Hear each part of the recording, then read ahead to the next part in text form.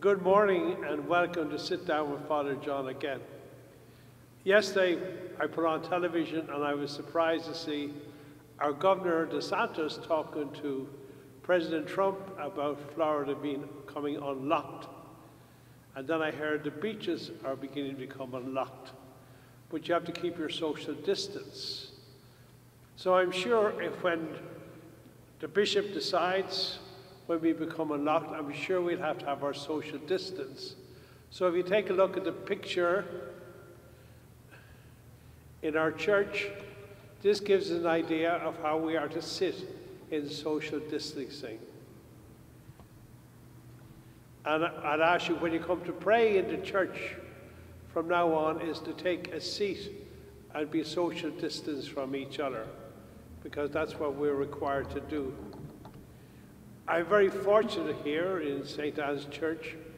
If we open with the social distancing, I can have over 200 parishioners in the church. And if I go to the back, I could make it nearly 250. So we just keep praying and keep looking. So get an idea what social distancing is. So this is what it would look like. It's strange, but this is our new normal. Friday begins the month of May, the month of Mary, and the month of the Rosary. Today I'm in front of our stained glass window of the wedding feast at Cana, where Mary asked Jesus to work his first miracle, changing water into wine. We're reminded in the early church at Easter that Mary, the Mother of God, went to church praying for them. And so in the month of May, we ask Mary to pray for us. One of the feast days in May is Our Lady of Fatima, the 13th of May. And Our Lady of Fatima told us to pray the first Saturday that no evil befalls the world. And there's no greater evil than today, than this pandemic that's traveled within 3 months all over the world and changed the way we all live, not just in America, in Ireland, and in England. My mother is confined like you, can't even go out of the house for the last 2 months. My brother's allowed 1 visit a week, and he only could go because his wife has a nurse's certificate, otherwise he couldn't see her. So that's the way we're living in. And so May begins on Friday. Pope Francis wrote a letter last week on the Feast of St. Mark, asking us to pray the Rosary this month, to pray the family Rosary as best we can, and to recite one of the prayers that he gave us. I'll recite one at the end of this talk. Now, Friday and Saturday is the first Friday and the first Saturday. Our Lady of Fatima asked us to pray the Rosary and to pray devotion to her Sacred Heart and the Sacred Heart of Jesus and her Immaculate Heart. So, Friday, I'm asking our guardians of the Eucharist to come and pray with me, where we'll have exposition of the Eucharist from 9 to 12, and then the Alliance of the Two Hearts will have exposition from 7 to 9, and then on Saturday from 8 to 10. The main reason I'm doing from 8 to 10 on Saturday is that Bishop Parks is having a special dedication of the diocese to the Immaculate Heart of Mary in the diocese, and this is going to be live streamed on the diocesan website.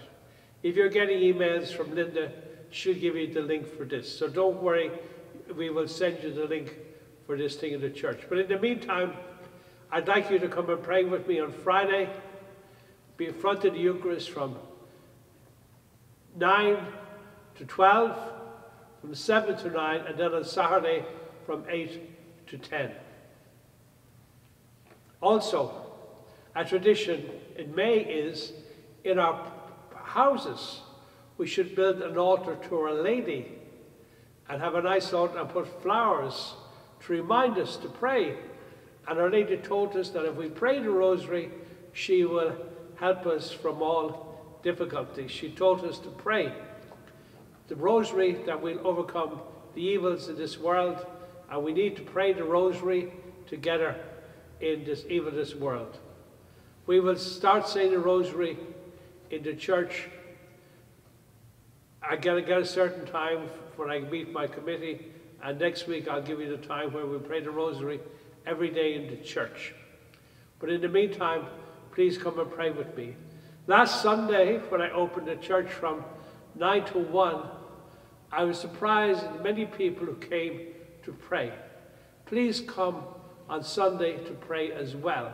I know we can't have the Eucharist, which is a shame, but you can come and pray in front of the Eucharist and pray to our Lord that He help us overcome this horrendous pandemic. And as we come to unlock Florida, we have to be very careful that we don't get a second wave of the virus. That means we have to be extra careful in ourselves. We have to keep social distancing, as I showed you at the beginning of the talk, what it's going to be like in the church. When you come, you should never come to church with a temperature or with a fever. You have to wash your hands. Make sure you wash your hands all the time, and make sure you keep your social distancing. And when we start off, the first time I think we'll all have to wear a mask. So please bring a mask to church. So they're just the small things we're asked to do. It's an inconvenience, but we're doing it to help each other so we'll overcome this pandemic, that we can become unlocked down properly. But as we become unlocked, we have to keep our social distances and keep reminding ourselves that this invisible enemy is around all the time. So Pope Francis has asked us to pray in the month of May to Our Lady to help us with this pandemic. So I'll pray. O Mary, you shine continuously on our journey as a sign of salvation and hope. We entrust ourselves, and I entrust the parish of Saint Anne to you, health of the sick, who at the foot of the cross were united with Jesus' suffering and preserved in your faith. Protectors of the Roman people, you know our needs, and we know that you will provide, so that as the wedding at Cana in Galilee, joy and celebration may return after this time of trial. Help us, Mother of Divine Love, to conform ourselves to the will of the Father and to do what Jesus tells us. For He took upon Himself our suffering and bore Himself with our sorrows to bring us to the cross, to the joy of the resurrection. We fly to thy patroness, O Holy Mother of God. Do not despise our petitions, but in our necessities, deliver us always from every danger, O glorious blessed Virgin Mary. A prayer for our Pope. Our Father, who art in heaven, hallowed be thy name. Thy kingdom come, thy will be done on earth as it is in heaven. Give us this day our daily bread, and forgive us our trespasses, as we forgive those who trespass against us. And lead us not into temptation, but deliver us from evil. Hail Mary, full of grace, the Lord is with thee. Blessed art thou among women, and blessed is the fruit of thy womb, Jesus. Holy Mary, Mother of God, pray for us sinners, now and at the hour of our death. Amen. Glory be to the Father, and to the Son, and to the Holy Spirit. As it was in the beginning, is now, and ever shall be, world without end. Amen. Just to remind you, as we come on lockdown, wash your hands, wear a mask, and keep your social distancing. The Lord be with you. And with your spirit. And may Almighty God bless you all till we meet again, the Father, the Son, and Holy Spirit. Amen.